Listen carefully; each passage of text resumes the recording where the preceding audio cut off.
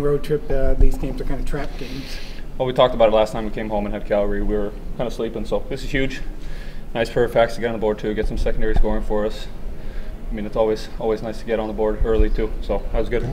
It's like drilled a lot in this team is to get that secondary scoring for guys like you and basically everybody. Oh, for sure. I mean, we got great guys up front, but we gotta pitch in too every once in a while. So it's nice today that we got that done, and we're gonna, even if you don't score every game, we're gonna try to build momentum for the team.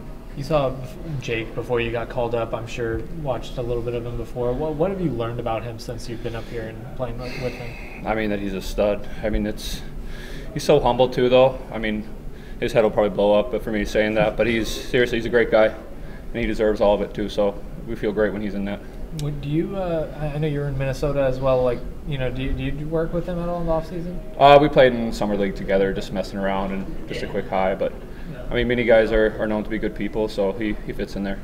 I think 3 shutouts in the last 4 games. This is becoming a pretty good defensive team. It seems like. Yeah, no, him and Wedge in the back, and then our D-core is awesome. But we got to help out too as forwards, and well, he had a couple sweaty saves too, so we got a couple things to clean up, of course. But we feel great with either one in net.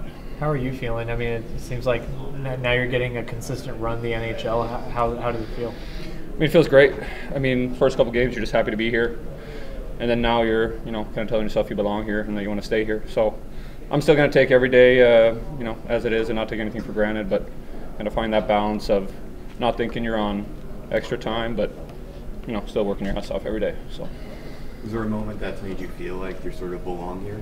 I mean, just more and more time, like the road trips we do and little things here and there, getting in on inside jokes and just being around the guys. I mean, I feel more and more comfortable every day, so it's just an ongoing process.